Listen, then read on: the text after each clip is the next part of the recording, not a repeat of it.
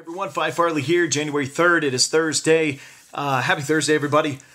Coming off a loss here, a little disappointed in Memphis last night. Back and forth with Detroit. Congratulations to the Pistons, though. That's fourth time they've beat Memphis in the last 18 tries, so good for them.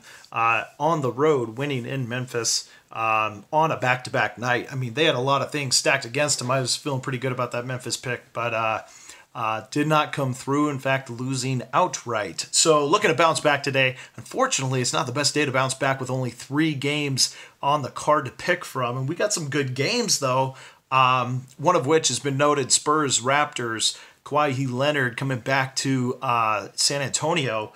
You know, if I had to take a pick in this one, I would say San Antonio. San Antonio is tough to go against at home, 15-5 at home. So really, you got to have a good game plan to go against them on the road. Raptors are hot; they can do it. They have the talent to do so. But I lean Spurs in that one. But let me get to best bet of the day here in just 1 second. First, let me say thank you to subscribers. If you haven't subscribed, please do so. I appreciate it. And follow along, follow the other picks, check out my other videos. NCAA Best Bet is out there. FCS Championship game is out there. Check around NFL playoffs coming out. So feel free to check those out. And again, don't forget to subscribe. All right, so let's get into what I think is the best bet of the day, and that's going to be Golden State hosting Houston here. So it's not taking a side. This total is set at 225.5. Opening has been bet down to 225. I think the under is the best play here, and here's a couple reasons why.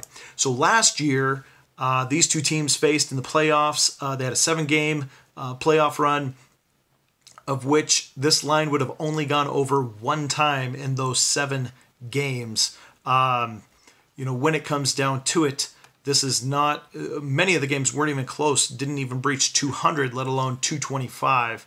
Earlier this season, these two teams faced, in which you got, let me see where there it is. It ended up at a 193 total. And one of the reasons why is both of these teams live and die by the three-pointer, but they're also very good at defending the three. Golden State finds himself at number 5 defending the three-point, holding opponents to 33.8%. Houston is number 7 in the NBA at 34%, holding opponents, and even better on the road, down to 31.9%. Meanwhile, Houston, 40% of their offense goes through the three-pointer.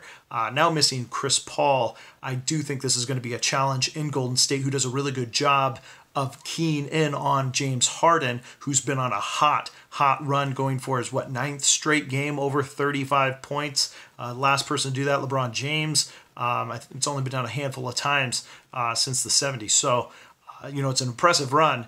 But I think it comes to an end here in this game against Golden State. I think Golden State wins this one pretty easily.